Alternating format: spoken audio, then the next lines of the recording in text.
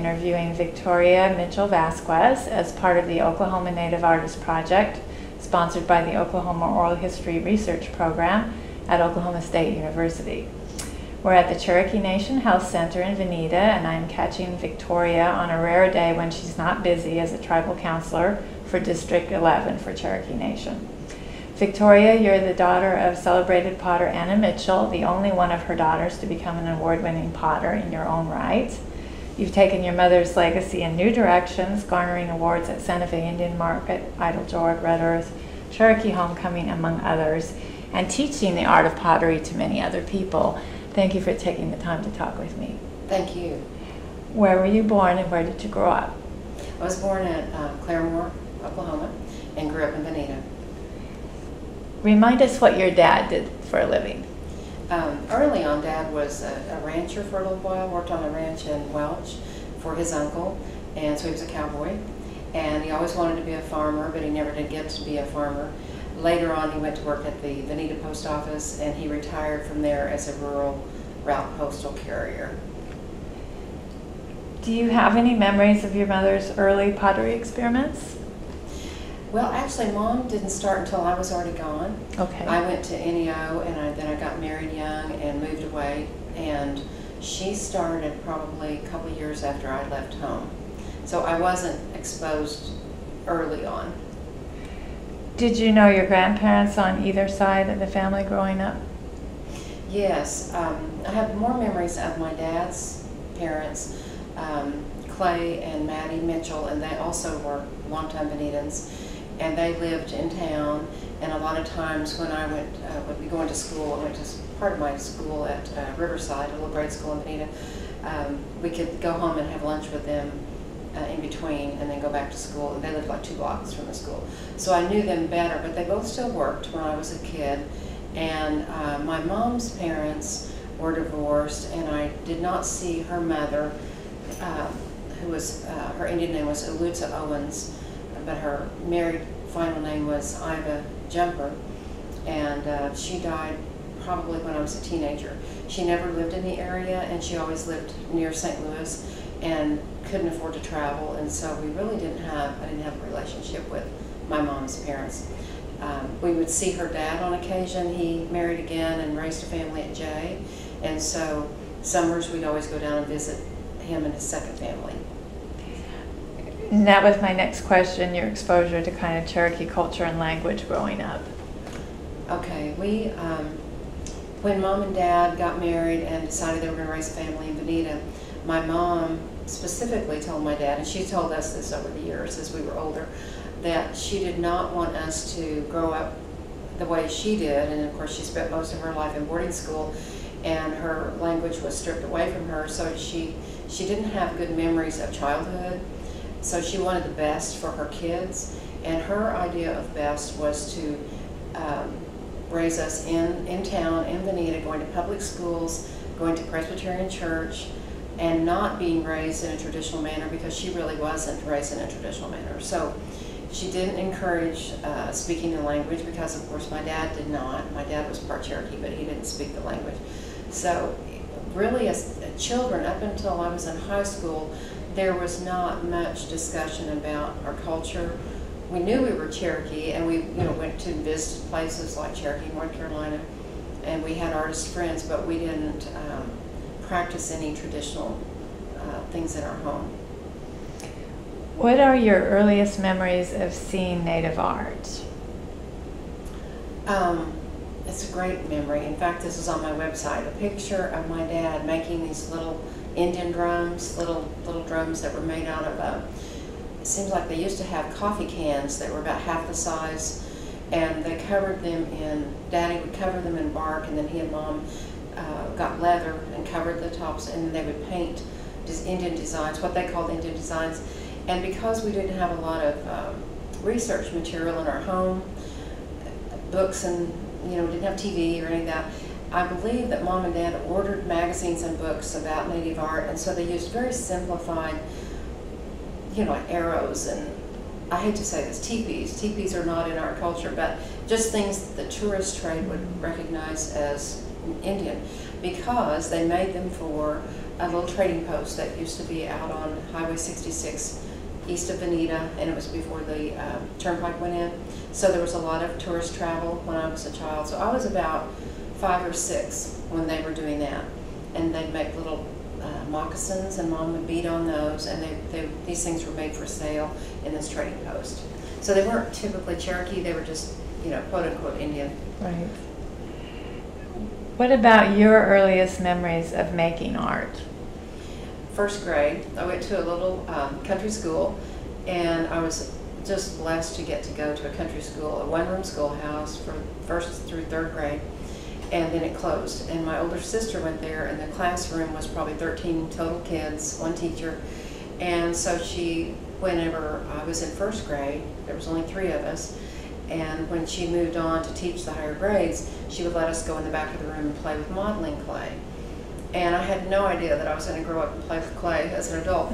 But my first memory of making anything, me and my girlfriend would sit back at this little table with modeling clay, and I loved the idea of creating homes, little houses. And so I would make little 4-sided structures. They had a floor and the walls, and then I'd make furniture to place in there, sort of like a little clay dollhouse. Never made a pot or anything, just little dollhouses and little people. But you loved the three-dimensional yeah, I did. work. Yeah, I didn't do much, you know, painting or drawing, but. And that's my next question. What kind of art instruction you had, you know, in elementary school or middle school? Okay.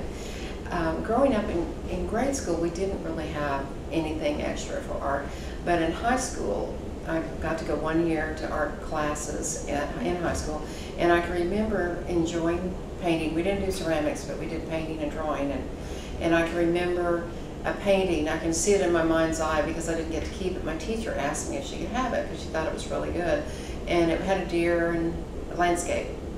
And over the years, I so wished I had kept that because I never did really do painting after that. So it was my only foray into drawing anything.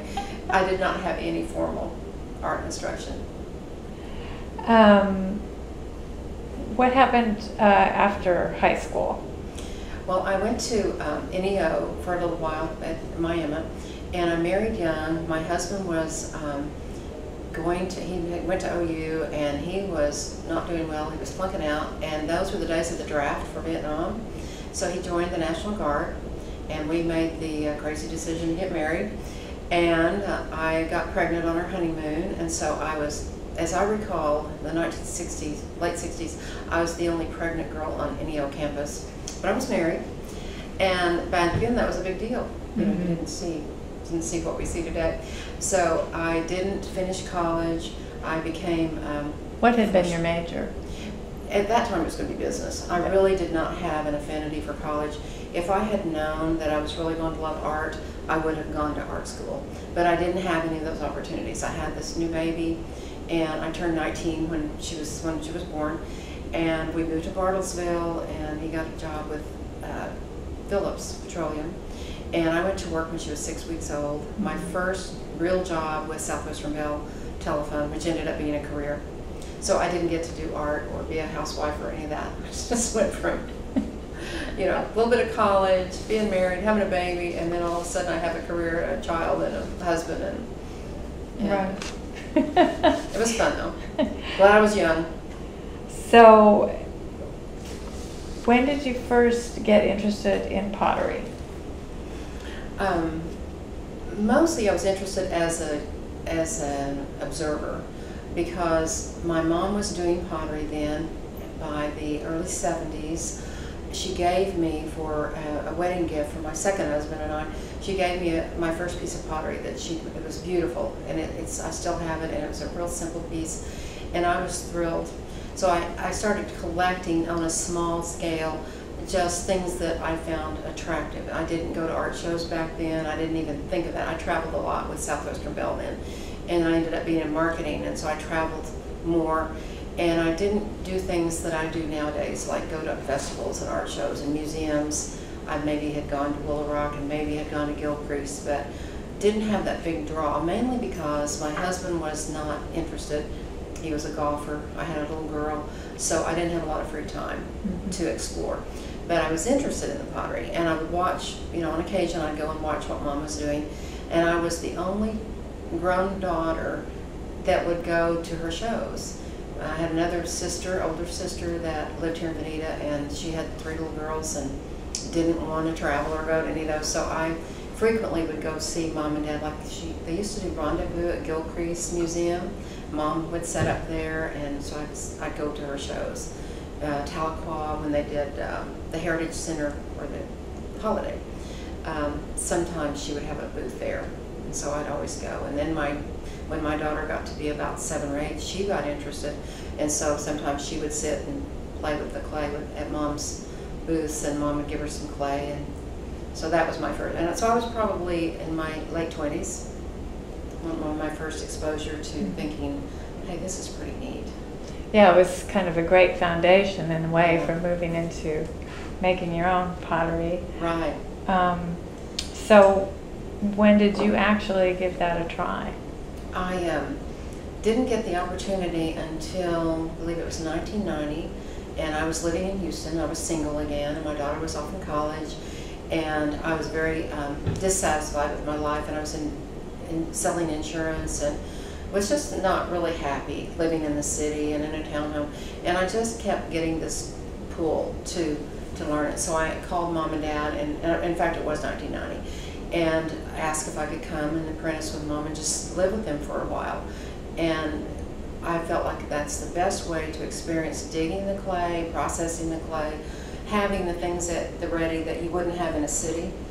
And so I went and lived with them for a year here in Vinita on their 10 acres that they had, and Daddy was grinding clay for Mom. He would dig clay for her and help her, and he traveled with her a lot. So I got to experience everything from learning to dig, how to process, how to hand build, how to decorate, and then I got to go just as a driver. I went with them to Santa Fe Indian Market, and that's when I got the bug, and I thought, oh my gosh, I have got to do this. If I can ever be good enough at pottery to go to Santa Fe, that was my dream.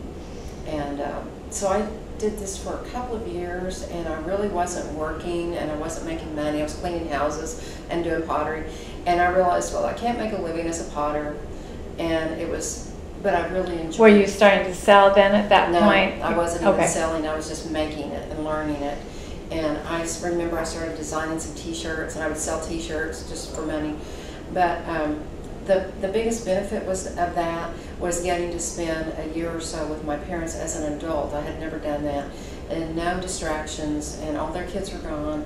And the joy of getting to sit in Mom's shop with her, and while we're working, she would just talk, and she would tell stories about her childhood, about boarding school, about art, just anything. I just listened, and I wish I had recorded. I had no idea that I should have recorded. And then in the evenings, when we were through working, Dad and I would sit out on the patio, and the back of their house faced wooded area. They had 10 acres, and he loved birds, and he had a cat. He always had the cat in his lap. And my favorite image of my father to this day, and he's been gone since 1997, is that visual of him sitting in that lounge chair with a cat on his lap, and us out there with the birds and the beautiful leaves and the sun and the wind, and just listening to him talk. And he talked about very different things than what Mom talked about. So I heard both sides of the art story, you know, from the person that got to do it and the person that got to help with all the driving and all the helping, you know, that Daddy did. But they loved it, and I got a real feel for a legacy that I realized later that they were giving me, because they studied. The other big thing was they had an extensive Native American library, and they had been collecting and buying books all their lives, I mean all their married life, and that's all we knew as children. We didn't have TV, so we read, and we all grew up with an appreciation for books.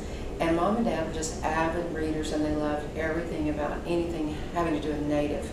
So they had all these different tribal books and art books and history books, and I inherited those from after Mom passed. I inherited most of those books. But that's where I started really researching and learning what Mom had done, and looking at research. There was a couple of books that she was already in, you know, that she had been, I can't remember the very first one, but I met a gentleman from Davis, California, Jack Berry, who's still living, and he wrote a book about potters. And he heard about Mom, and he came to Oklahoma from California to interview her and take a picture of her pottery, and there's a little story of her. I was so proud to see her in a book, so that was, all those things led to me getting to where I am today. It was a neat experience. When did you sell your first pot? It would have been about 1997 was when, after I had spent those couple of years with Mom and Dad, I ended up going back to Houston and working some more because I thought I can't make a living, doing this. And it was while I was in Houston that the second time that I decided I am going to go back to Oklahoma. So in 1997, Dad, and the catalyst for that was my father's passing in May of 97. I came home for the funeral, and because I had just gotten laid off of a job, so I had some money, I had some free time, and I told Mom, I'd like to stay a couple of weeks and help you. And so it was during those 2 weeks that she was grieving, and the family, everyone left, and it was just me and her. I said, how would you feel about me just moving back here full time and staying with you and really focusing on the pottery and helping you? And she said, well, I think it'd be great. So later that year I came back and I started seriously making pottery, and I think I sold my first piece to a friend. It was a little tiny pot, and I sold it for maybe $25, But the amazing thing was that year that first year after I moved back here, I met my current husband, Mitchell Vazquez, and I was working part-time in an insurance company here in Vinita, and my whole intent and everything worked just the way I had prayed for it to work, that I could stay with Mom, help her, work on pottery, and not have to work full-time, but just make enough money to live. And that's what I was doing. I was working part-time at this insurance company, and I met Bruce, and I just really think that God placed him in my life because it just worked out perfectly. That the very next year, we married, and I got accepted in a Saint. On my 50th birthday was the most awesome year, my 50th year. We got married, and about a month later, I get an acceptance letter for Santa Fe Indian Market. So I had 6 weeks to produce. I mean, when you first apply, you don't get, selected right away. And so I didn't know if I was going to get in, and then when they told me I was in, I had 6 weeks. So I just became a little factory. And you hadn't really done any shows? And I hadn't done any shows. That was my first show. What was that experience like? It was awesome. And I remember I had about 20 pieces, and I was going for quantity. First I started out trying to do the nicest things, that I could, and this was one of the pieces that I didn't want to sell because it was so hard to make. It was one of my hardest first early pieces that Mom said, you would pick the hardest thing to try to make, and so I'm glad I kept that. But I had things about like this, native clay, little pieces, nothing great big, and I sold everything that year, and it was my first time to go to an Indian market, and I just loved it. And then I got to go probably 3 or 4 more years with Mom, and then she stopped doing shows. And then my life got busy on the ranch, and I started teaching, and my husband wasn't crazy about me he didn't want to go to the shows. He's a rancher, and he's not interested in Indian art shows, and he couldn't travel because we have we still have a working ranch. And so I was going by myself and looking for people to go with, and it just became a hardship to go do art shows. But I still, from that foundation, I started winning awards. I won my first ribbon at Santa Fe Indian Market in miniature category, and that, was it that same year, or no, was it? It was 2000. 2000. And so then I started becoming serious about like Cherokee Homecoming Art Show, Red Earth Festival. Just things around here that wouldn't be so far for me to go. But I found in my art show experience that even though I was in marketing for years, and I was in sales, and I love to talk to people, I really don't enjoy the art show aspect of standing behind a booth, talking to people, trying to sell my work. I would rather educate people about our culture in the Southeastern mound builders and teach people how to make pottery than I would to go to shows and compete. I don't like the competition aspect of art. I've got enough awards that I was grateful, but I don't enjoy that. I don't enjoy competing with my fellow friends and my fellow artists, and some people love it, and I'm just one of those people that I don't care about it. But my joy came from, for instance, can we talk about this piece now or these pieces now? Or we'll do that later. Well, you can feel free to talk about it now, and then we'll sort of we'll look at it. We'll come back to it as well. But what my greatest joy came when I was approached by the Cherokee Phoenix reporter, the Cherokee newspaper reporter, asking me if he, and I happened to be in Tahlequah entering this piece in an art show, and he said, while I'm here and I've got my camera, could I do a story on you? And I was just thrilled. Well, I was holding this piece in my lap, the tripod head jar, and it was something that was very difficult. I learned how to do it myself, figured it out myself, made it by myself, fired it, blackened it, all that. And so this picture in the paper, the story came out in the 2001 fall issue. And as a result of that, I was contacted by, or I applied to the Smithsonian for a fellowship. And long story, we can get into this later, but it led to me selling a tripod, making a tripod head jar for the Smithsonian a few years later. So you never know where these things are going to take you, but each one of those little, what I call blessings in your life, when someone asks, you know, can I do a story? You don't know who's going to read it, you don't know who's going to be affected. And that's when I first started getting a little notoriety, not just as a person that makes pottery or Anna Mitchell's daughter, but a person that has something to share and a legacy that she's carrying forward. And that was my proudest moment, to think, hey, I can do this. I can represent what Mom started. So that's my greatest joy from those experiences. Well, talk about your Smithsonian experience a little bit, that fellowship. Okay. I'm trying to remember who encouraged me. I think it was Martha Berry, who had just done the bead artist who had just done a fellowship, and also Margaret Roach Wheeler, who's a friend of mine that's a Chickasaw clothing designer. They had both just done that, and they said, you really should apply for this fellowship. And it was called, at the time, it was called Native American Artist Visiting Artist Program. And it's through the NMAI, and the Smithsonian is NMAI. And so I applied, and I believe they have a jury process to where at the time, this was in 2004 is actually when I did the paperwork, and it's very extensive paperwork and quite a presentation of why you want to do it, what you want to study, what you're going to do with it if you get the fellowship. So I think they selected at that time maybe 2 artists per year, and they had a spring program and they had a fall program. And they called me in 2005 and said, we've selected you for this fall, which starts in August, and I was just elated. So what it was you received a $5,000 stipend to come to Washington, D.C. They pay for all your travel.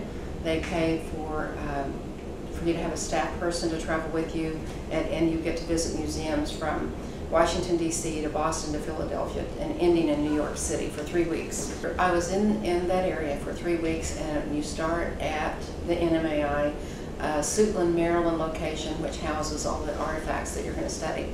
And my research was going to be specifically about Southeastern mound builder pottery and artifacts, and the era from, say, 1200 to 1700. And whatever museum had those kinds of things, that's what I got to look at. So I spent a week at the cultural facility. I can't remember now what they call it, but it's a holding site. It's a big building out there where they have all of these artifacts, and you get, this is just the most amazing thing. They have floor to ceiling cabinets, and the ceilings are very tall, and they're computerized, and no one can unlock them unless they have the computerized key to open it. And I had a staff person that knew exactly where I wanted to look, and he took me first to the Arkansas mound site pottery, and you've got rows and rows and rows that go way up high, and you get on this little automatic ladder rolling thing, and it's got a table on it, and you can pull things, you can pull these drawers out, you can take the pottery out and set it on this table, you can photograph it, write about it, or touch it. It's just amazing. So these are things that, you know, were found in the burial mounds. Mm-hmm. So I did that for a week, and as a payback for your fellowship, at each museum that you visit, you've got to give a program, present a program about your art and what you do, and just give it, and it's called a brown bag lunch, and it's for all the employees of that facility. Come and listen to you. And so I was giving a talk with some slides and talking about Mom and digging the pot clay and all that. And I had a portfolio with me that I made specifically to take, and on the front of the portfolio was a picture of 3 pieces that I had just finished and I had not sold. And as a result of that brown bag experience, one of the people that was helping me said, "Hey, do we own any of your pottery for our collections?" And I said, "No, you don't." And he said, "Well, we need to." So long story short, he got the curator to purchase those 3 pieces. And that was, I mean, the highlight. I remember calling my mom and calling my best friend and just screaming, "I have got an order. I'm so Maybe I can earn a living." Smithsonian. And that was just the first week. And so then we went to Harvard, Peabody Museum at Harvard, got a day there. In Philadelphia, another museum, and then New York City in a week. And at each of these places, you meet different staff people, and it's just awesome. You know, go on train, things I've never done before. Go by train from Boston to New York City, and you stay in a hotel, but you've got, you know, everything's paid for. So it's very comfortable, very easy, very fun.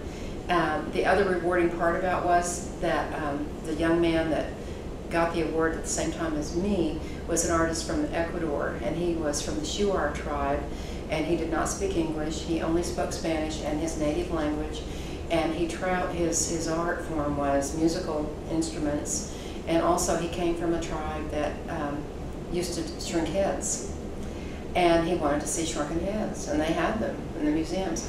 So we traveled together for those 3 weeks. And after the first few days, I realized that he was not going out and doing anything. You're on your own every night.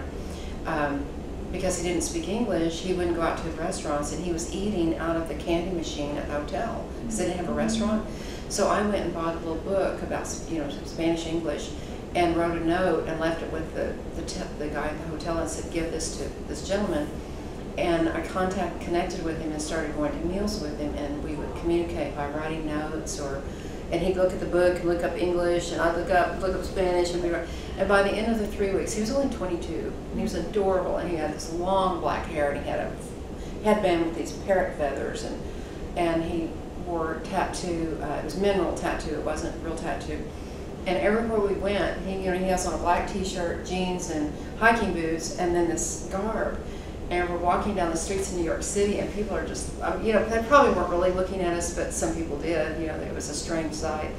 And he was like my son at the end of those 3 weeks. It was just the most, and I've never seen him again, but we had the most fun. And so I got a lot of, not only did I sell the work at the Smithsonian, but I met a lot of people. Once you go through this program, you are allowed from then on, you can study at any museum that will let you. You have the right and the ability as an artist to go in and look at their archives. And so I could go to Gilcrease, I could go any place really, that if they would, you know, if they allow it, you have an open invitation to study archives. So that whole experience led to so many different things. The only other thing I had to do and pay back was to come back and give a program in my community about that experience. And I did do that at our Vinita Cultural Center here in Vinita, and it was great. I had a big crowd. I was just amazed, you know. And here was people that I grew up with in the church that used to call me Little Vicky, and now they're coming to watch me as Victoria the Potter and talk about going to Harvard and studying. You know, it's just amazing. It's just amazing, the life change that came about from that.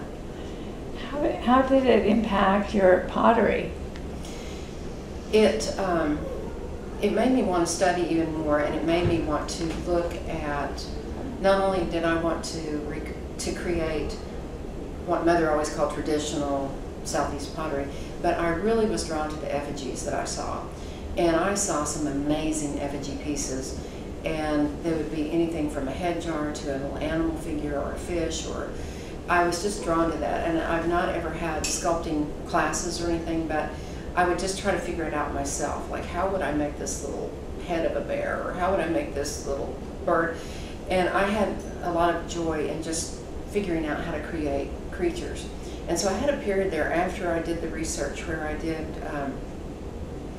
really got into the fish bowls that looked like fish and birds, and we're bird playing. I love bird things, so I started doing a lot of birds and turtles. And it gave me a greater appreciation for what the potters back in the 1700s, 1600s did. And they started with you know, cooking and utilitarian things, but yet there were people there that obviously loved the art aspect, because you would see some of the most amusing effigies.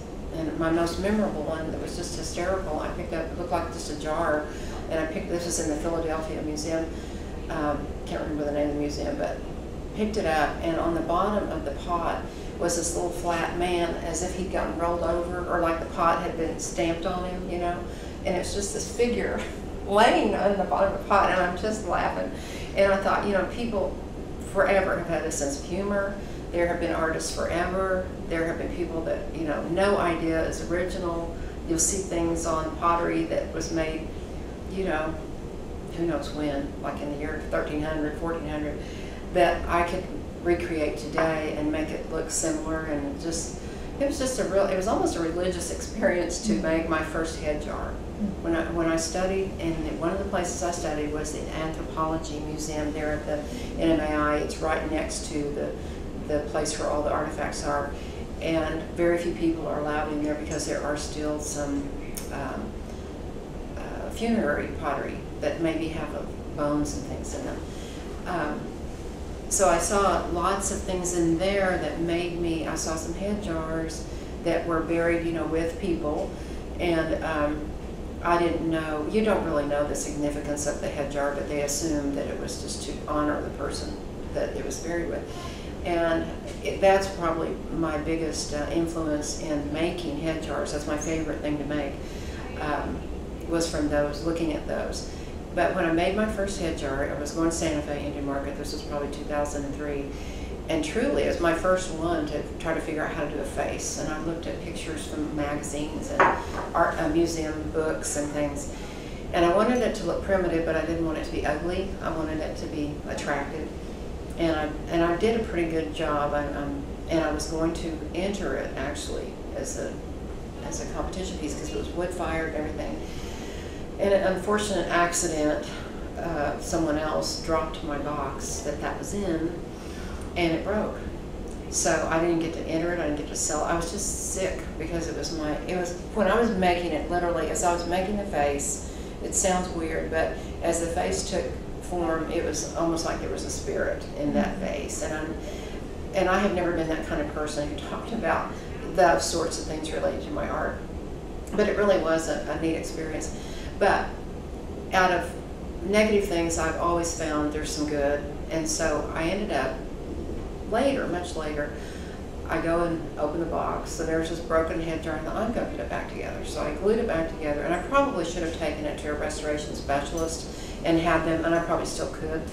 But here, this broken man's glued back together, and the head jar is still in my studio at the ranch, and it's too fragile to carry around. But I want to copy it and make it again because it was tough to make, and it doesn't look like any head jar I'd ever seen. So I reaped a lot of positive influences in my art to take a different direction. You know, it's interesting because I remember your mom saying she didn't like the head jars. Right. Because your dad didn't like them, I think, mainly. Right. Is why she didn't explore Right. them. And I don't know why Dad didn't. I don't know if he thought they were ugly. In the pictures you saw, they were ugly. They're not real attractive. And I think that he wanted Mom to make beautiful pottery. And she did make beautiful pottery. And Daddy was more concerned with the commercial aspect of it, like how much she was going to get for it. And each year he wanted her to win more ribbons and to make more. And not necessarily that he was money hungry. He wanted to elevate her and to see how much higher she could go and how much more exposure she'd get. And Mom really would like to have played a little bit more and experimented, and Dad would discourage her. And so she just always said, well, Daddy didn't like head jars, and so I just never made them. And I said, well, I like to make them, so I'm going to keep making them. And she liked them. You know, she was impressed when she saw my finished product. I know that you've had friendships with other potters, and I'm not sure if I'm remembering correctly if you also took some workshops with Jane Austen. Or can you talk a little bit about work with other potters that you might have done? Yes, actually my most memorable and most extensive was actually with a potter that's not Cherokee, and his name's Richard Zane Smith, and he's a Wyandotte potter.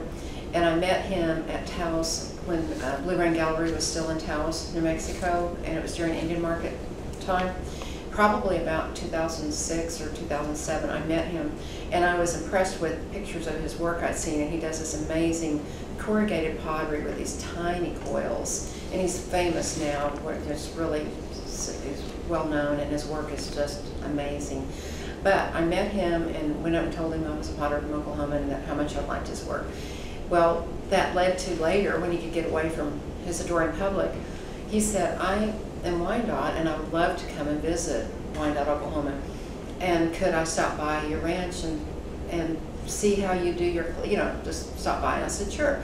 Well, it ended up, he did come to Oklahoma, and he stayed with us for a week, and he brought his daughter, and they went to the powwow at Wyandotte. And it led to this long-time friendship and this relationship that we decided we would do a workshop together. And he invited me to, the first thing he invited me to do was help him with a fieldwork workshop he was giving on this corrugated hand building. So he spent a whole day trying to teach me how to do that, and I just didn't like it at all. It's very hard, and it's nothing like what I do. And but I helped him teach that class, and that was fun. And then the next year he said, why don't we put on a workshop in the Wyandotte area? And then he and his wife decided they were going to move to Wyandotte. They lived in Santa Fe, or they lived at Glorietta. So they moved to, bought some acreage near Wyandotte. And he and I put on a week-long or 2-week-long workshop open to any Native American. They didn't have to be Cherokee or Wyandotte, but they had to be Native American. And we did it for free. We didn't charge them. And so he would work during the day, and I'd cook at home, and then I would come in the afternoon. And so we did this every day for 2 weeks, and we had elders that came, and we had young people that came, moms, and so we ended up with about probably 8 potters or 8 people that really liked it and made and completed works. And then he showed me how, and I helped him dig a pit on, and this was at the Bearskin Fitness Center, which is now, it's still there. Bearskin Fitness replaced where it's on the grounds of where Seneca Indian School was. Mm-hmm. And so it's a very sacred place, and my mom went to boarding school there for a time. So on the final day, we had taken everybody's pottery home and dried it, and made sure it was completely dry. And we had a firing, and we built this pit, and it took about 4 hours for us to make this thing. A bulldozer had come and dug out, maybe not a bulldozer, but a little digger, probably like a 4-foot deep rectangular hole, and we lined it with fire bricks and cement blocks. And he'd done this before, and I had never done anything like this, so it was really fun, and I learned a lot. And we fired the pottery, and then he just left it in there overnight, and then the next day, and that night we had a potluck. Everybody brought food, and we sat around the fire and told stories and things. And then the next day, and everybody's pot came. They came out well. Nobody broke anything. It was amazing. And that was the most fun, just a real good learning experience for me, to be exposed to a different art form by a different artist from a different tribe. And we became friends and did some other things together. And then because we both got so busy, and then I got really busy with my art and teaching, that I've just not been able. We talk on Facebook now, and we said we need to get together. And I see him at Santa Fe when he's doing the Blue Rain Gallery demo. I'll go in there, and we live 45 miles apart, and we never see each other anymore. But I learned a lot from him, and one of the things that I learned from him, that I asked him if I could use his idea, and he said it was fine. He used to make these big, he probably still does, but big bowls, and they're made with all these tiny coils. So he'll have this big bowl, and he would have black sand, and then he'd have 4 or 5 smaller of his pieces in there. Well, I'm drawn to gourd effigies and plant life, and so I said, would it be all right with you if I make a big bowl, not like yours, but just a big bowl, and make squash effigies? And he said, I don't care, So I started doing that, and I have sold about 5 of those, and they're very fun to make. And instead of sand, I would put beans. I'll either put white beans or red beans. And I sold one at the Department of Interior Indian Craft Shop last year. And they're just, it's just that one little idea, and I had never seen anybody do that. And so, artists love to share. You can learn from anyone. I think every artist does that. They can learn from other artists, and it doesn't matter what your level of skill is. And that was kind of your entree, it sounds like, into teaching too. Right. Yeah, I really enjoyed that. And actually my first class was in about 2001. Aaron LeMaster worked at the Cherokee Heritage Center and asked me if I would teach a class, and I didn't really feel qualified to teach a class, but I did. And but it was made up of tourists that came through for the day, and they'd signed up ahead of time. And so I had maybe 9 or 10 non-Indian tourist people, and we made a pot, and it was just really difficult because I'd never taught, so I didn't know what I needed, and I didn't know how to do it with that many people. But it was successful, and then we left the pots. I think they fired them there later. But I learned a lot from that, and every time I would do a class after that, I would figure out what was the easiest way to teach, what kind of tools do I need, and it led me to, I've done this for almost 15 years now, probably 12, 13 years I have taught. It led me to going back to simple is better. So instead of taking all my tools and all these things, I take 2 or 3 pieces of what we're going to, like if I'm going to teach them how to do bowls, I take bowls. If we're going to teach effigies, I take my little effigy collection.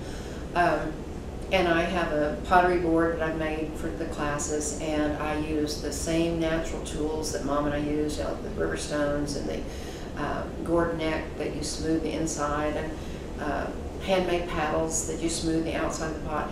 And people love that. One of the things that I stress in my classes is that you don't have to have money to make pottery. You can go dig your own clay. God gave us everything in nature that you can use. The river stones, you can make your own paddle. You can use sticks and shells to decorate. You just need water and your hands. And so I've simplified it to where people are really seeing the impact of what our ancestors did. They worked with whatever they had, and that's what we do. And I try to avoid working with commercially made tools and commercial things. I like handmade. Love wood. I love working with wood. My husband makes my paddles for me, and I even found some little seed pods that have a perfect cross indention. Made a clay stamp out of that, and people love that. But it's from nature, and it's just there. So that's the fun part. But yeah, the classes, I did learn a lot from that experience, and I'm still learning. You did some work with Cherokee National Living Treasures Committee. Can you describe that a little bit for us? Yes, in fact, it's an ongoing process. I was nominated and received the award in 2012 as Cherokee National Treasure, and there are currently about 45 living, and there have been about 83 or so designated when the program started in the 80s. And I didn't get involved until after Mom had, I think I went with her to one banquet before she got sick, and then when I became a treasurer, then I'm of course allowed to work with the group, and there is an association, the Cherokee Nation has a department, the education department, that oversees the national treasures, and their budget covers putting on an annual dinner around Christmas, and we receive gifts, and it's really nice thing. What I'm working on now is with some other treasures is trying to get more exposure for the elder national treasures that don't get out. Maybe they don't drive, and maybe they can't even make their art form anymore, but they can teach and talk about it. And so as a counselor, I have taken that a step further, and one of my goals in my 4-year term is to create a program within the nation that's partially funded by grants and funded from the nation to pay the mentors and the people that they teach, and we want to teach young Cherokees that are committed to learning the art, because they'll be the next master artist. And I would like to have a free co-op for the masters and the Cherokee National Treasures in which to sell their art, and have it in one place in the nation, somewhere in Tahlequah, where all these different art forms are shown, and have regularly scheduled workshops where they can come and talk, or they can teach, or they can show how they make kanachi, or how they make the food, or how they carve a bow. And it's getting a good reception. We're at the point where we have applied for a grant through National Parks, and waiting to see if it's awarded. And from that first grant, we will take me and, not me, but other national treasures, we'll go and interview the ones that the elders and the ones that haven't been out in the forefront, interview them and say, what kind of things would you like to see this program do? And we're going to model it after the CALA Arts and Crafts at the Eastern Band that North Carolina has had for, I think they've had their program over 30 years, and it's highly successful. And it's time that Cherokee Nation of Oklahoma has something like that. So it's been great. To receive the award was wonderful, but what you can do with it as a result of receiving the award, you know, it does elevate you and your work and your stature as an artist and as a Cherokee. And then being on the council is another bonus because I can reach more people as a counselor than I could as one artist. So that sounds wonderful. Is that, you think, maybe one of the most important art initiatives that you've worked on so far? Yes, okay. Definitely is. And I've done small things, but I've worked some with the local Vinita, Vinnie Ring Cultural Center. And Vinnie Ring was not native, but Vinnie Ring was an artist back in the 1800s and sculpted Abraham Lincoln. And that statue is in the Capitol building in Washington, D.C. And she became more well known because Elias Boudinot lived in the area and had a thing for her. And so it was a kind of a little romance that never did happen. And people talk about that in our little museum here in Vinita, Eastern Trails Museum. I'm getting ready to serve on that board. They have just installed a really nice display of Mom's pottery, and I've given them some for tools and some for clay, and they have things about Vinnie Ring. Well, and I digress, but the Vinnie Ring Cultural Center is a building that was purchased by some philanthropists here in Vinita and donated to the city or to the community, and it's funded just through donations. And it's an old house that was a lovely two-story home that people lived in a long, long time ago, and it was just sitting empty. They fixed it up, and they now have weddings and teas and all kinds of things. And Mom and I did a pottery class in that building when it was first available. Well, now it's too nice to have the Nest Day Arts, and so there's a little building behind it that was probably the servants' quarters for this house, and we've made it into Annie's Workshop, named after another local artist that passed on. And I've taught pottery classes there. So I have been involved here in my original hometown and stay involved in that.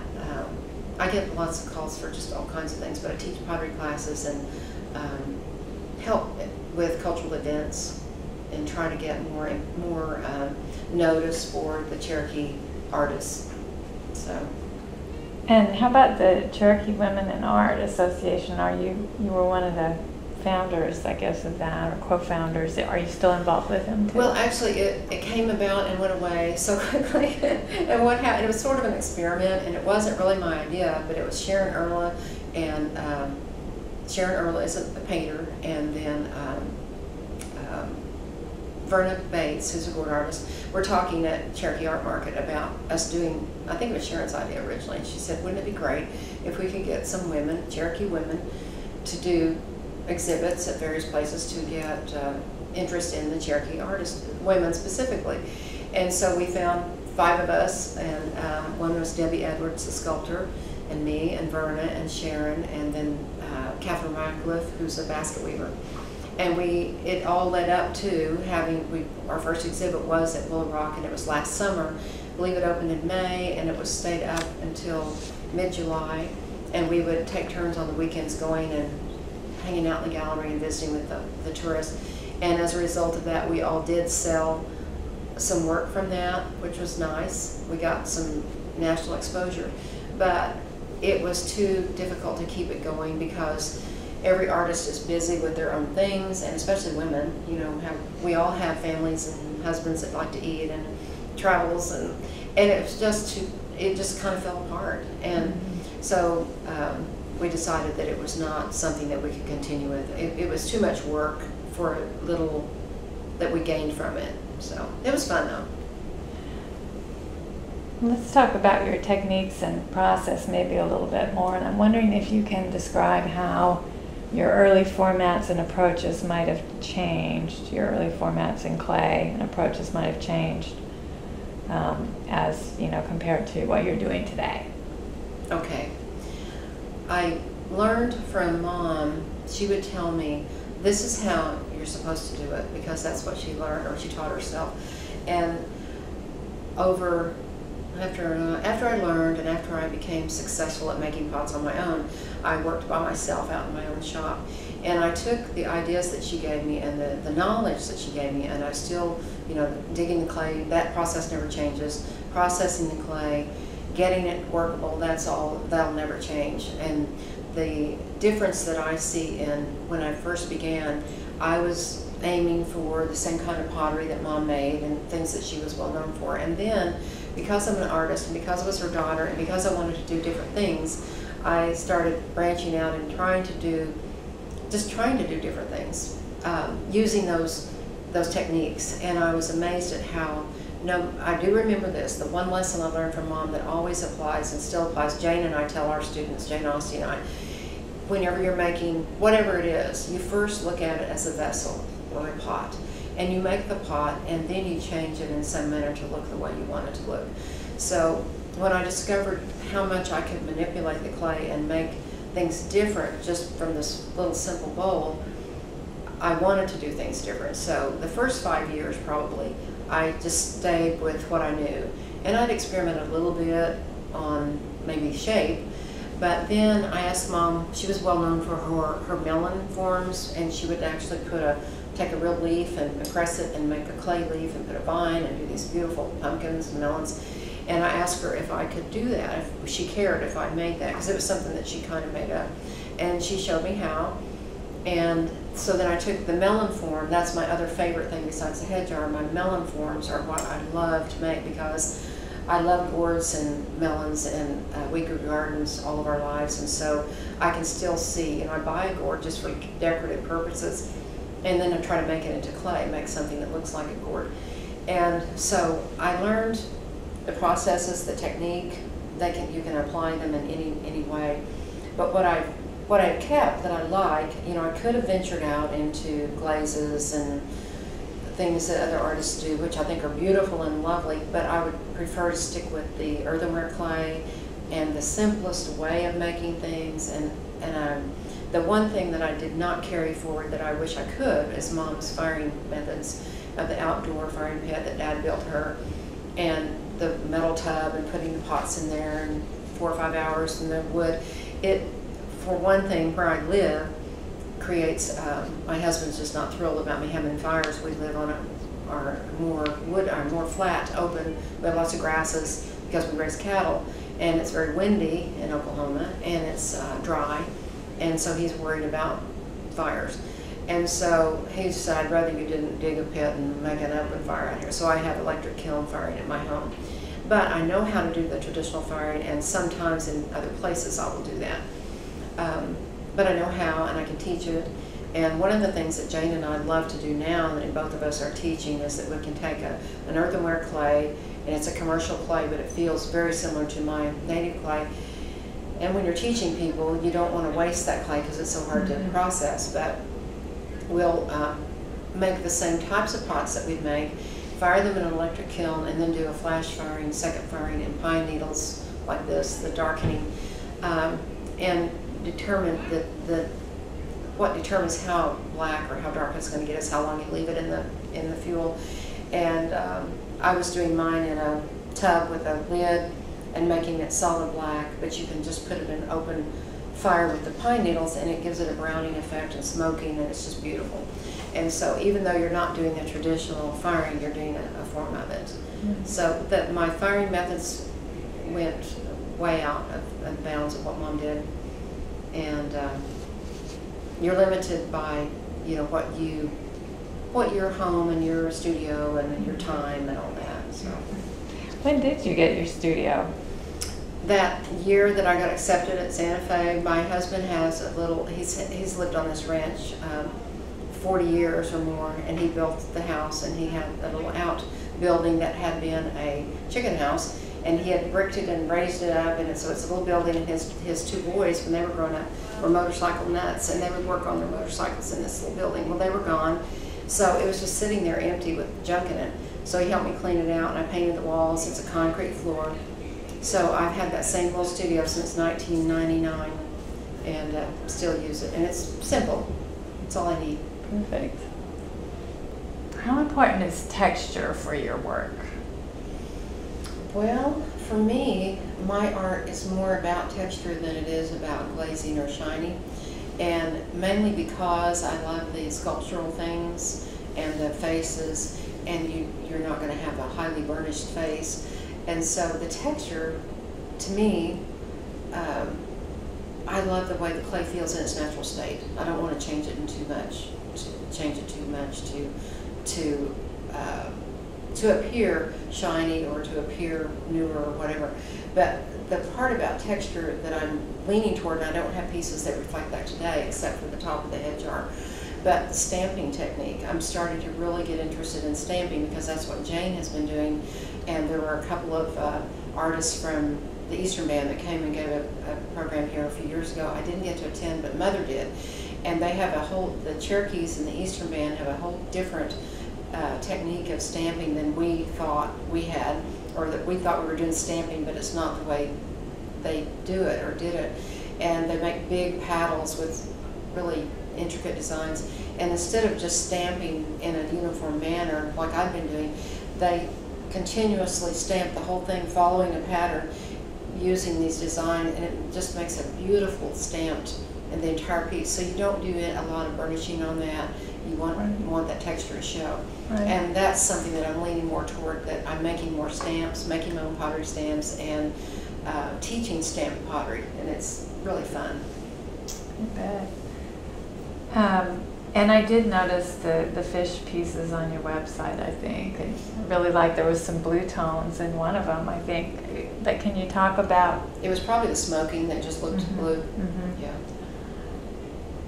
You sort of mentioned your love of effigies and the importance of animal imagery in your work. Mm-hmm. I've also seen you incorporate like shell earrings on a head pot, things like that. How much do you incorporate other kinds of materials into the clay?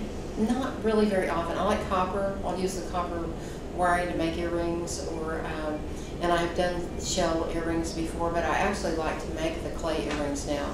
When I do any ornament that I put on it, I like to make it from out of clay. Yeah, out of clay. So it's fun. You know, I've done some jewelry. I've been doing some pottery pieces, like just a big bead that's maybe stamped. And then I have a friend that owns a bead store and a jewelry store where she puts together necklaces. And so we create necklaces together, where she'll have the chain, and then she'll do the little wiry, you know, the hooking onto my pieces. But we'll mix my clay beads with other pottery beads or other beads. And I've sold necklaces for like 3 or 4 years. And it'll just maybe have a little tiny bit of pottery in it. And people love it because part of it's handmade, but yet it's nice enough that you can wear it like and it's not fancy jewelry, it's just costume. Right. Fun. But do you have a name for your sort of collaborative venture, or? Not really. We just play. Yeah. Now I have done collaborations with other potters. I did a couple of pieces with Richard Zane Smith, and I'm now the proud owner of the piece that we made together. And the bottom is the piece that I made, just a plain pot, and then he did his tiny coiling at the top, and it ends up looking like a Hobie maiden with all those necklaces. I just thought it was gorgeous, and he just let me have it. And then I'm doing a collaboration with Jane. We're going to do a large piece together because I don't know about large pieces, and she's teaching me how to make the great big pots. Well, just in the last few weeks in doing that work, I've decided I can't do it. I have too many issues with tension in my shoulders, and I've gotten arthritis, and my arms will ache, and it's too big, it's too much. And she's gotten away from the great big pieces that she used to make. So, but anyway, I collaborate, and I've collaborated with an artist that does weaving. She asked me, you probably know her, Marty Gradoff. She's at Idle a lot. Maybe you don't know, but anyway, she's Winnebago. And we won an award at Idle with a collaboration that we did. She did a weaving and wanted my little mask faces to hang within the weaving. And it turned out wonderfully, and I think we got 3rd place. But and then I did collaborations with Terry O'Brien, who is a Mohawk bead artist, and she lives on the East Coast, and I met her through the Smithsonian programs. we came up with this idea. We're both very creative, and she loves beadwork, and that's all she does is beadwork, and all I do is pottery. So I said, let's do something together, and I created a dress out of clay, and she told me, you know, we came up with the design first. Okay, we're going to do this kind of dress, and I wanted to do the early Cherokee cape with the skirt. She told me how many holes to punch where, so I punched the holes, fired it, and made it look like white buckskin. I shipped it to her. She did the beadwork, and then we made a stand for it. And I entered it at Cherokee Art Market, but I don't think anybody knew what it was, and so they didn't know what, you know, it just got no notice, and it was gorgeous. And Bill Wiggins, our friend that collects art, bought it, and he said, if you ever make any more, I want them. And we ended up making 4 different dresses, and then we stopped because we just got too busy with other things. But it's so much fun to have input from an art. I would never have thought of pottery and beads together until I got to know her. And we had seen maybe one other instance of where a potter had put beads on clay. So, fun to see. Yeah, my little jewelry thing, I'd love to take that further, but right now I'm too busy with council work to play. How about your signature? How did you come up with that?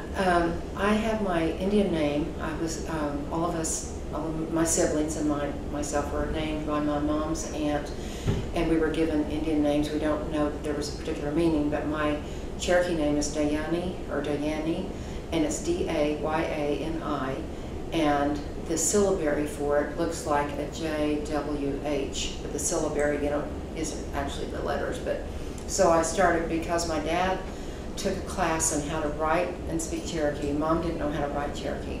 So I asked Dad, I said, let's figure out how to write my name. And so he showed me. So I always sign my clay with my real name or my English name and my Cherokee name, and then the year. With both? Both of them.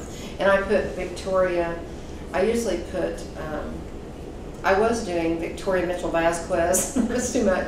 So I usually put Victoria and then the signature of the Dayani and then the date. Oh, and the date too? Just the year, yeah. Do you title your pots ever? Sometimes. For instance, this head jar, I named it Treasured Memories because I made it after Mom passed away, and it was specifically for the jury program for the Cherokee National Treasure Award, and you have to create a piece of art just for that. And so I used her stamps to make the little crown on his head, and I made it's got tattooing on it, which our ancestors did, and I was looking at pictures of just different Indian men, and so anyway, I write a little story. If I have a signature piece that a collector has ordered or wants to buy, I write the story for them about the piece, and I will tell about how I made it, a little bit about my process, where I got the idea, and a little bit about our mound builder ancestry. And so I'm sure I had a little story about Treasure Memories, but it was that, specifically that my mother was already a national treasure, and I used some of her clay and my clay. I still have some clay that Daddy dug for Mom, and I used some of it on occasion because there's just maybe a barrel, half of a barrel left or less. And it's just precious because the place where they dug it is not available anymore. And Daddy would have dug that before 1997, so I love using that. How important a role do commissions play in your output? More so now than before. When I wasn't a counselor and when I wasn't as busy, I had more time to play and just make pottery that I wanted to make. And I really didn't there are some times when I don't care for a commission. If a person is too specific about how they want you to make it or what they want it to be like, I just say, you better find somebody else. But if a person says, I love your work, I would like you to make me something, I don't care what it is, or if it's an effigy, I like melons or whatever, and that's all they say, then I'm thrilled. And so currently I have 3 ideas or 3 commissions from different people for a specific thing. One is a wedding gift, and it doesn't have to be a wedding jar, thank you, because I don't want to do the wedding vases, and they're not typical Cherokee. But I look for that. I'll ask about why they want it, who it's for, and tell me something about that person that's significant. And in this one instance, the lady's buying it for a wedding gift for her best friend, and the friend and her husband live on her original family's farm, and they call it Blackberry Hill. And so me and the buyer came up with the idea of a shape of a bowl, and on the shoulder I'm going to do a stylized engraving of a blackberry vine and maybe put some Indian designs on it too. But I love to do those creative things where they say, I want you to be creative with it. Here's an idea of what I'd like to have, but you just do your thing. I love that because you know that piece is already sold. I don't do that many shows anymore, so actually commissions are more important now. If I were not a counselor, I would probably be making a lot of pottery, making it for specific people. But also the collections, people that started collecting years ago have dropped off because either from age or they've got too many things already, they don't have room. So your collector base changes drastically, as you know, over years. And so I don't count on it, and I've never had to count on my art income to live on, thank goodness, because I would be really skinny. I would never eat, but I think because I don't have to do it for a living, it allows me to be more creative and enjoy it. Well, what is your creative process, starting with how you get your ideas? Generally, I have a lot of ideas already, and I have a little sketchbook. And if I come up with something in my sleep and I wake up, you're thinking about something, I have to run and sketch it before I forget it. And I also have, so that's one, is like things that just come to you because you're always seeing things. I see faces in grain of wood, and I see faces in clouds, and everywhere I look, I see things like animals or faces, and so I think, oh, that would be a neat pot. So I'll maybe sketch it. The other creative inspiration comes from, excuse me, the fact that I still want to talk about and show our mound builders' ancestral things, and talk about how, excuse me, how important that era was, and we don't know what happened to those people, and people are just thrilled to hear about it, and I love talking about it. So I like to make pottery that reflects that, so I can say, one of my ancestors could have made this, and show an artifact and say, now here's my rendition of it. Or just the head jar thing. I can see faces in a painting, and I wish I could paint. And I'll think, well, I could maybe make that into a nice head jar of a face. I am sort of wanting to sculpt, but I don't have a lot of time for that either. But I have done one sculpture that's a true sculpture that I'm going to have bronzed. So ideas come to me from other artists, going to art shows, going to museums. When I was at the Smithsonian during my research, there happened to be a big Allen Hauser exhibit going on at the NMAI. And I took a lot of pictures of his things, and I came home and was really inspired. Could never copy what he does, but the idea, the flowing figure, and that it would be a simple figure with just the mom's face, and a baby form. And I came home and created something like that in my clay in a really small scale. I love his technique and his simplicity of his large sculptures are just, to me, breathtaking. And so anytime there's an Allen Hauser exhibit, I go see it. At the Oklahoma History Museum, I've done some classes for them, and I love that place. And I get a lot of inspiration from that. What has been one of the decisive forks in your career when you sort of could have gone one way, but you chose to go another? As far as the art clay, I'd say the biggest one lately has been the death of my mom. And whenever, right before she got really sick and had to go to the hospital, she was interviewed by a gentleman who was originally from Vinita, and he's now in New York City, and he creates production sets for dramas and things. And I met this young man that was doing a video story of her, and what he's actually wanting to end up with is a film about Indian Territory and Vinita when it was first formed, and give a history of how impactful the Indians were in Vinita, as well as end up showing Mom's and her story about recreating or reviving the art. And so I met him on the phone and via email, and never met him in person until a year after Mom died. And he sent me a wonderful, after she passed away, he sent me a picture of her that he had taken the day he did the interview, and it ended up being the picture we used at her funeral. I now have it in my home, and she's just sitting there casually with a little pot beside her. And whenever he told me what he wants to do, and he is part Cherokee, I've decided to help him how I can, in any way I can, because he eventually wants to take that program back to the National Museum of the American Indian and have it premiere there. And it'll be about Vinita and about Mom. And so there are a group of people here in Vinita, some people that are, like one's a city councilor and one's a museum person, and different people that are interested in restoring the old courthouse that has been just sitting abandoned. And one of the things we want to do with this gentleman is make it a place where they can put on programs like a play, also have art there. And so we have this loosely formed group of people that I'm going to be involved with.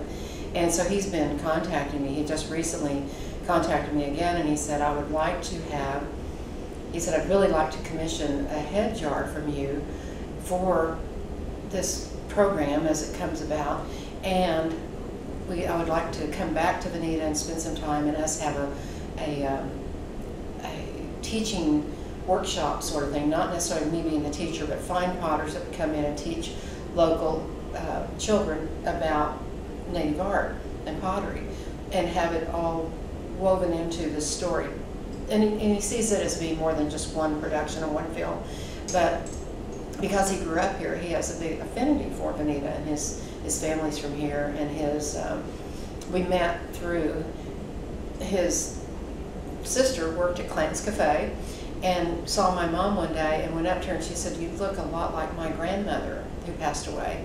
Well, it ended up my mom and her grandmother went to boarding school together. Mm-hmm. And so they started this friendship. And so J.J. Lynn is the young man's name that is currently working on something in New York, and then he's going to come here this summer and work and start on this program. So I see myself veering more away from creating art to sell into becoming an educator and a helper in a community, just, a person that's an asset to the community based upon the things I've learned and the things I know about our tribe and our history and our art and my mom, and all those things together are important. And the older you get, the more you realize you only have so many years left, hopefully I have a few, that you can do things physically and mentally, and that you have the ability to speak for someone else. And so I see myself doing more of those kinds of things than being an artist. So my career has taken a whole different turn, obviously. Politics, I don't know where that came from. What has been one of the low points of your career? Oh, goodness. Probably, no, I don't want to talk about that. There's really not been a low point as far as my career. There have just been situations and incidents where, and it had to do with jealousy of other people, women, jealousy, art, competition. Competition has always been, it seems like the catalyst for something negative, in my case. And I don't really like that whole competing thing. So the low point would probably be a breakup of a friendship over that sort of thing. And trying to do the same thing that somebody else is doing, and you're trying to do your thing, but yet they're trying to keep up with you or surpass you or make it into a competition, and it ruined a friendship. So that's probably the only negative low point. And how about one of the high points? You might have mentioned already, but oh my goodness, I think the high point was the Smithsonian research. To get selected for that, you have to go do it, and then for them to have my work, and then they have one of my pots is on display on the 4th floor. I mean, how many people get to do that? And I get pictures from people all over the place, just over the years, and it's been up, since 2006. I'll get pictures of friends that are visiting, and just the other day, this young man I was talking about sent me a text. He said he had a picture of my pot, and he said, NMAI, DC, I'm here, lovely. I get these, and it's just awesome. And the other big high point just happened in April. We had the National Museum hosted the Cherokee tribe for about 4 days. the Eastern band came, we had Katuah band people there, and us, the Cherokee Nation of Oklahoma, and the chief was there. And because I'm a counselor, I have better access than I would have had before to the chief and to the other counselors, and several counselors were there and our speaker, to get to take them upstairs in the elevator and show them, Victoria has pottery here, and they posed with me. Here I've got a picture of me and our chief with my little pot, and Jane Ostie, had her in the picture. Just getting, you know, they don't have any idea. People that are not artists have no idea what it means, what we do, how much it means to other people, and what a museum is about, and how people get excited to just go see those things. And people, you know, everyone has their own loves and interests, but I just can't imagine our world without art, and how important it is to me, and I like to create that same love in somebody else's eyes, you know. But that was the big high point, and that just happened in April, so. It was wonderful. Well, we're going to take a look at your pots here in a minute. Is there anything else we've forgotten to talk about or that you'd like to add? Oh, goodness. I don't think so. Probably the only thing I'd like to add is the fact that I'm looking forward to helping the other Cherokee National Treasures and the elders. Every year we lose one or two of our Cherokee National Treasures, and once that person's gone, if they haven't taught someone in their family or some young person how to do what they do, it's gone again. And it's all about the lost arts that have been revived, and I think that's going to be my biggest focus, is keeping as many people as possible aware of how important that is not to lose those arts again. You can't make another Anna Mitchell. You can't recreate what she recreated. You can only take what she taught those of us that are fortunate to learn and to pass it on. You know, we're getting older, we're all going to pass away, and we've got to keep it going. And we've done a great job of reviving interest in our history and our culture, and we need to keep it going. And so that's one of my most important goals for the next few years. Victoria, would you like to talk about this pot a little bit? Yes, this pot brings back wonderful memories of the first couple of years the first year I was with Mother, and this is made from the same clay that Mom and Dad had dug. I made a red slip. The clay color is a lot lighter than what this pot appears, and the symbols on it come from our research book called Sun Circles in Human Hands, and the round circle with the wind symbol and then the four-directional cross are very symbolic with our culture and with our ceremonies. At the very top, the rim has a little very simple design that Mom used a lot, and if you carry that forward and repeat it many times, it looks like a basket. It's called the Cherokee Friendship Design. So and the pot's heavy. You know, the early work is a lot heavier than what I make now because you don't know how to make thin pottery. So it's a good reminder of how I started, and I like to keep this with me as a reminder of the progress that I made, but where I started with Mom. And I can remember her laughing and saying, "Why do you want to make that? That's one of the hardest designs, doing the circle and making it all fit on there." But she said, "You always want to seem to take the hardest thing first." But it just seemed like the thing to do at the time. And I recreated that pot a few years later and sold it, and it won an award, and it was, you know, about 10 times better than that one. All right. How about this one? Okay, I did talk about this earlier a little bit, but this was one of my biggest challenges, and I made this about 4 years after I had started making pottery. And I saw a drawing of a tripod head jar or head water bottle in our research material that came from the mounds, and it was just a drawing of these three heads with simple faces, and I challenged myself to make it and figure out how to do it, and I did. Was thrilled with the outcome, and this poor little piece has such a story. I made it, and then I took it, I was able to get the Phoenix story with that in my lap, and then I sold it to a collector in California and shipped it out there, and it arrived broken. And it was broken where the heads attached to the three tripods. and it was double boxed. I'd never had a piece broken in shipping, but it was broken, and he shipped it back to me, which was the wrong thing to do, because in order to get insurance from UPS, you have to have them come and see the piece of the... So anyway, long story short, it was actually a blessing because he ordered another one, so I recreated one and sent it to him. So I got the insurance money for the broken one, I got paid for the new one, and as a result of me having this piece back in my hands, I had a restoration person help me put it back together, and you can't tell that it was ever broken. And that's the piece that the curator of the Smithsonian NMAI saw that picture in the newspaper and ordered one. So I made one of these for the Smithsonian. Then when I did my research, which was about 3 years after this pot was made, when I got the fellowship, I saw the actual one that the drawing had been drawn from. The actual tripod head jar was in archives, and it was about a third that size. And it was just amazing. I got to take a picture of it. So it's quite a story, and I will keep that forever because it's been around the block a couple of times.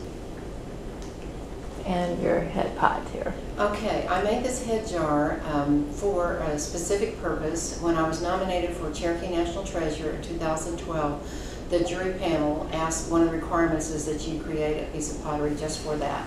And I wanted to make something very close to my heart, and I love the head jars, but I also wanted to reflect, because Mom had already passed away, and I wanted to put some of her memory in that.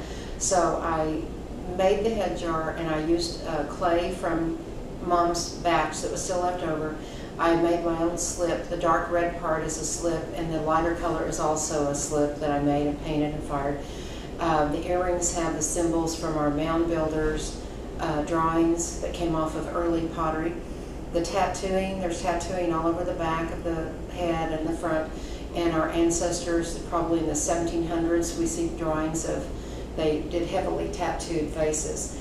And then at the top, this was just a little embellishment that I thought of, and I put the discs on the top of the head, and then I stamped the disc with Mother's handmade pottery stamps that I still own and that I treasure. And so I named it Treasured Memories, because it truly does reflect a lot of memories and